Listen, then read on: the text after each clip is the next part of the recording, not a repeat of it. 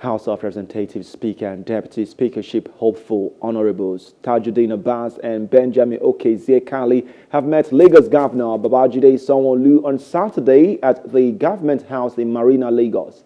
The visit is a continuation of their consultation and campaign for the two offices of which the party has nominated them.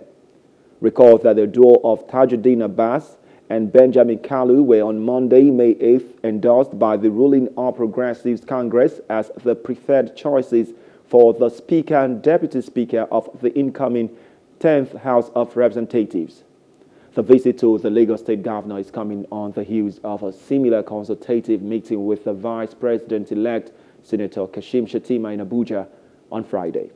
We know this time is a divisive time in Nigeria. Nigeria has never been more divided. That is why we believe that the leadership of the National Assembly requires people who are detribalized, people who see each other as Nigerians, not each other as regionalists, tribalists, or religious fanatics. We offer ourselves in duty to the Nigerian people. And I want to assure you, we will not fail them. We are not resting. We are reaching out to the opposition, we are reaching out to the minorities and begging them for votes. We are not going with this arrogance. We have been selected by the party, so anybody can go to places. But we are reaching out, promising them that we have a manifesto that will showcase the interests of Nigerians and the interests of the intention of our party.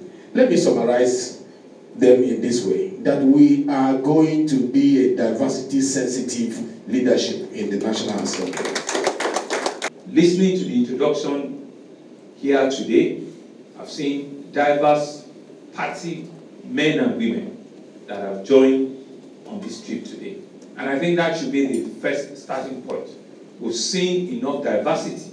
We've seen enough representation from all of the regions in the country, from all of the various political groups in the country as part of your team.